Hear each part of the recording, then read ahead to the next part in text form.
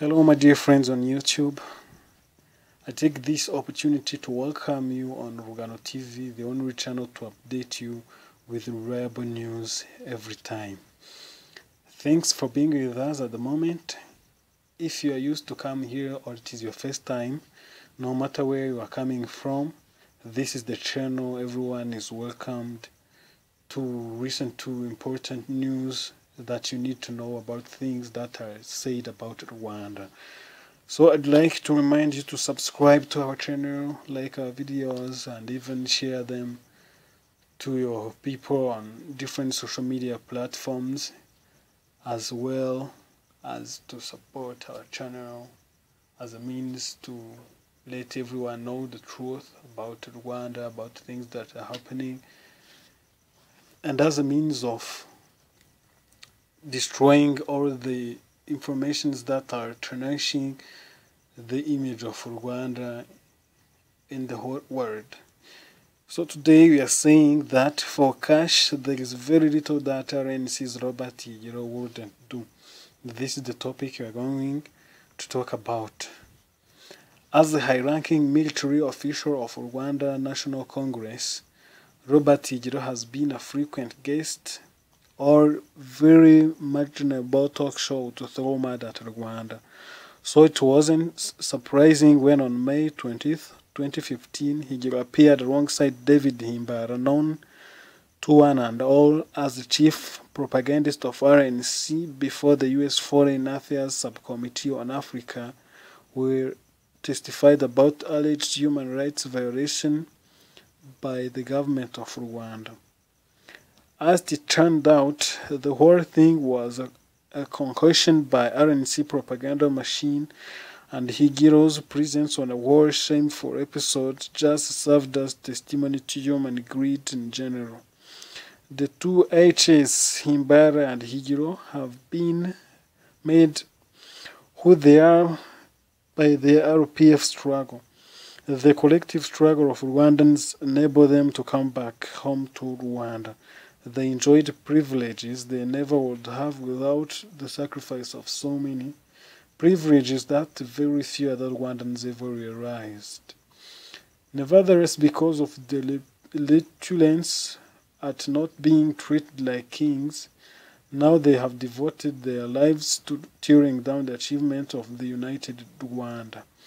The evidence is in the U.S. Senate was a result of intensive political lobbying funded by Urugano to tarnish the image of Rwanda before the U.S., but they forgot the affairs of Rwandans are determined in Rwanda, not tens or thousands or kilometers away on the Potomac.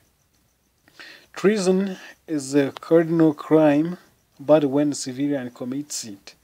Worse when it is a member of the armed forces such as Higiro. Robert Higiro was placed himself at the center by handing out doctored audio recordings and other so-called evidence to the Globe and Mail newspaper, a Canada-based publication whose Africa correspondents are always trying to make a name by themselves through outdoing anyone else in publishing negativist articles on Rwanda. The doctored audio was used in Globe and Mail's supposed investigations into alleged Rwandan government's involvement in attacks and planned attacks on exiled Rwandan dissidents around the world. According to diaspora sources, the Kabarore-born Higiro seems tailor-made for such backstabbing activities. What remains to be found out is how much Himbara paid him to trash the government that made him who he is, or what he earned from doctoring alleged evidence against Rwanda for the use of Globe and Mail.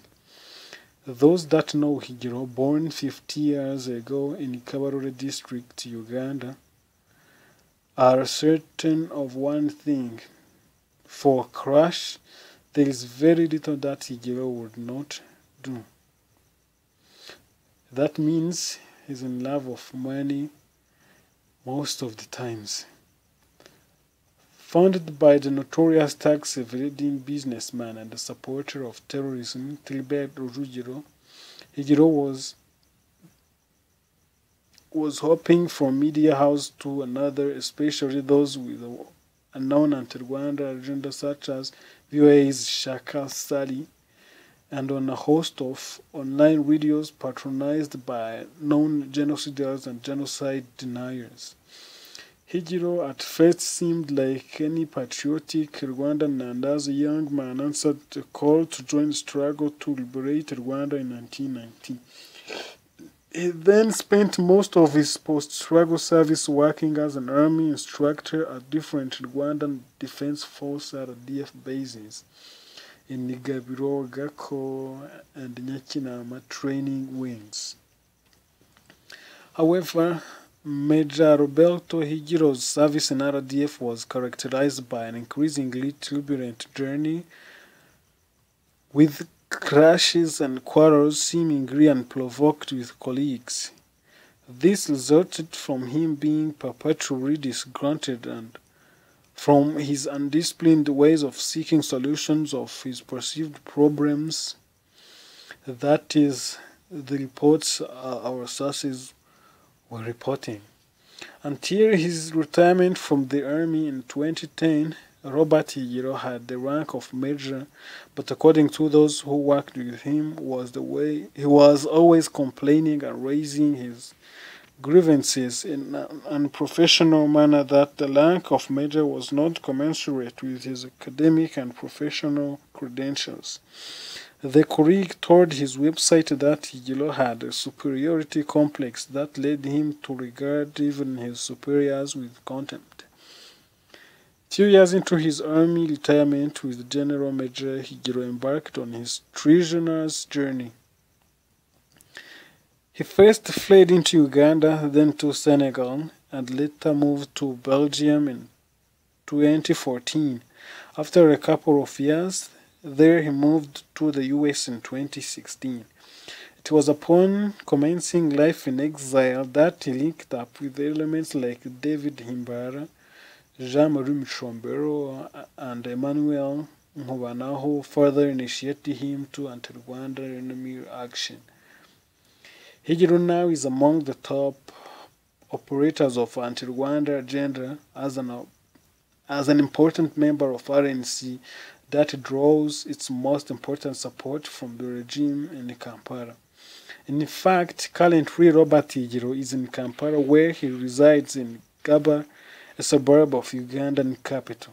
The house where he lives is paid for and protected by CMI. He is also among the coordinators of Democracy in Rwanda Now, a subversive NGO created by Himbara, whose mission is to manipulate global opinion against the Rwandan administration. One can only feel pity for these fellows that could have been useful members of their society, but chose to waste their lives into futile ventures instead. So guys, this is the end of our topic today. I hope you knew the truth that was behind things. And I believe that you already subscribed, or if you didn't, this is the right time to subscribe, to press like, and share some of our videos to your friends on different social media.